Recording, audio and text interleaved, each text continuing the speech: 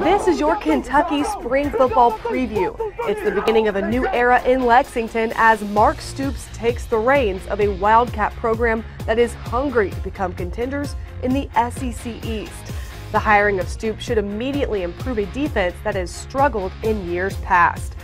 Stoops has said that since arriving at Kentucky, he sees the talent that has the ability to compete in the nation's best conference, but it's a program that needs more depth.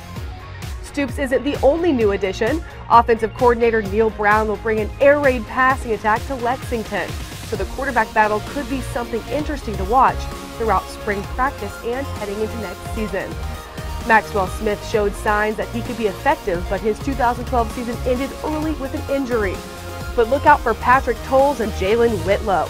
Both Towles and Whitlow are more athletic than Smith and could bring a different dimension to the Kentucky offense that was stagnant last season. The Wildcats should be able to start out the season 2-0, but the first real test will come in mid-September when the defending Big East and Sugar Bowl champion Louisville Cardinals come to the Commonwealth Stadium. That is your Kentucky spring football preview.